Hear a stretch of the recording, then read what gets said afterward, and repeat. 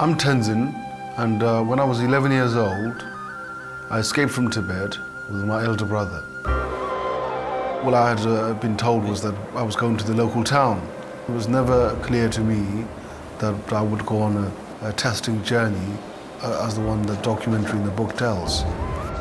When I was making documentaries, I found this inspiring story about refugees, mostly children, climbing over the Himalayas to escape from Chinese oppression and to try and find a bit of freedom and a life outside Tibet. Life in Tibet at the time when I was growing up was poverty-stricken and a lot of harsh treatment by the authorities, and people would be mistreated, people would even be robbed.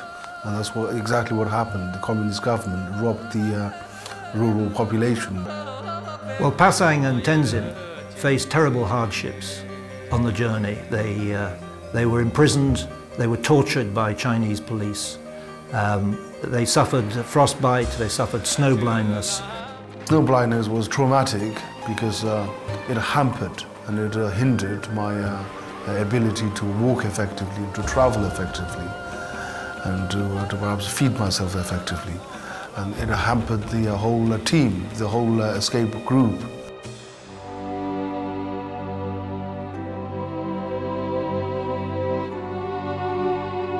In the end, they still did not get permission to stay in India as refugees until the intervention by His Holiness the Dalai Lama.